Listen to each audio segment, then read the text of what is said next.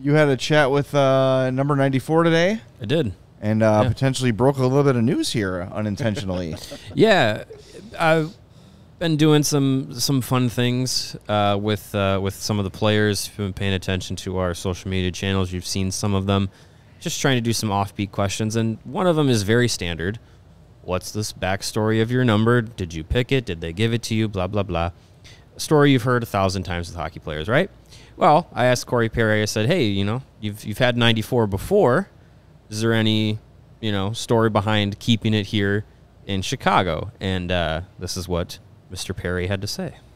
Well, I wore it in junior, and then obviously 10 can't wear 10 here. So didn't want to try and get Sharpie a dinner. Or anything? I didn't even ask. Yeah, I was told no right away. Oh, okay. I didn't even ask actually. They just said you can't wear 10. Okay. What number do you want? So after that I just said 94 right away. I wore 94 in Montreal, and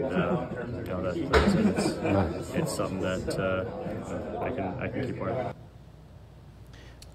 They told me you can't wear 10. What number do you want? It's interesting. Interesting. Coming from a team where numbers and number retirements and all that discourse has been bountiful leading into the preseason, very interesting that Corey Perry was told you cannot wear number 10. What other number do you want? I mean, official. They are going to retire it for Jeff Larmer. This year. You said retire for Larmer. Right. Yeah, right. Not which it's one. done. I'm sorry.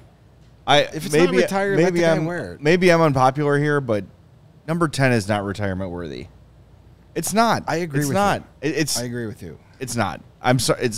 Look, if you start retiring every number of every Hawk that won Stanley Cups here in the 2010s, you're going to have very few numbers left. You'd take 7 of them off the board because 7 guys were here for all 3. That's too many. And I also believe the more you retire, the less value retirement has.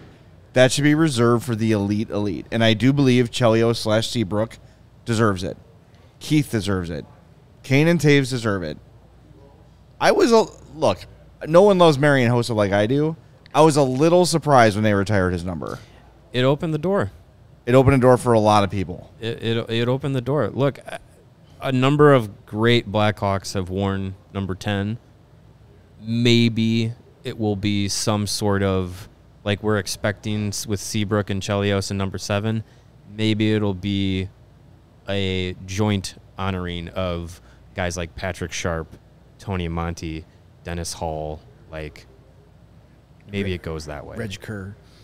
I just don't know if having a bunch of good ones makes right. I mean, you would hope in your long 100-year history that every number would have been worn by a bunch of really good players. Yes, if 27 and 28 are being worn by current Blackhawks or Blackhawks prospects, 10 should absolutely be available. I wonder if it was if they're thinking like, you're only going to be here for a year, maybe we like save that, and if Oliver Moore comes and says I want to wear number 10, we'll give it to him. Sure. Or Frank Nazar, sure. One of those guys. Maybe they're saving that for one of the young kids, where they're just like, let's not do that, or maybe they would just. I don't care about that stuff, really. I mean, there are some numbers where like 28 and 27 are numbers that should be retired first before 10. Yes, but if I would have loved to seen the reaction of Blackhawk fans on social media if Corey Perry came out wearing number 10.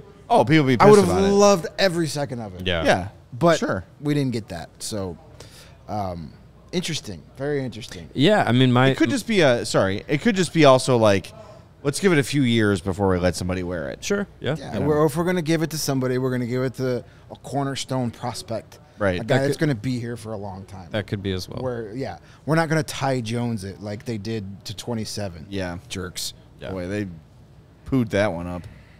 Oof. Yeah. I don't know. I think if it's like that where it's just like we're just let's let that number be something special for a different player. That's one thing. But if it's something more than that, I think it makes a very interesting conversation for guys like Sharp, like Hjalmarsson, like Crawford, like I don't know. I retire 4 before 10. If you open up, I retire 50 before 10. That's 50 before 10 for sure. Because no one else is ever going to wear number 50. Yeah. No, it'd probably be a goalie if anybody. Right. And but you're not gonna. Yeah, you're not gonna be. Shouldn't be able to do that. You're not gonna give Mitchell Weeks number 50 when he makes his NHL debut. Nah, Coming soon to an August 2024 podcast. Yes, we have actual hockey and stuff to talk about now. But yeah, let's say maybe they want to keep number 10 instead of retiring numbers. You know, I know in soccer, like certain numbers are meant for certain things. Yeah. So maybe they want to be like, that's going to be a number we're going to reserve. That would be fun if they did that. We're going to reserve 10 for somebody who's going to be here for more than one season, who's going to be a so any one of these top prospect comes in. You know, Gavin Hayes is wearing 78. Maybe he wants to be number 10 when he gets there. Save it for him. Mm-hmm. Or Frank Nazar. Is Nazar 22? Okay. Which I think he wants to keep, but we'll see. Yeah. I mean, you can't disrespect Nikita Zaitsev.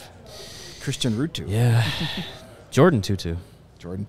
Yeah. The list goes on and on. Yeah, I think it'd be fun if they had numbers mean something. Yeah. Like 27 is given to one of your skill players that's, fun to root for. 28 is given to a guy who's, kind of red-assy on the ice. Number 4 is your best defenseman or whatever. Yeah. Like, that would be fun if they did shit like that. That'd Stuff like that. Sorry. Jeez. Come on, Mario. It's the afternoon on a Tuesday. Gee. Whew.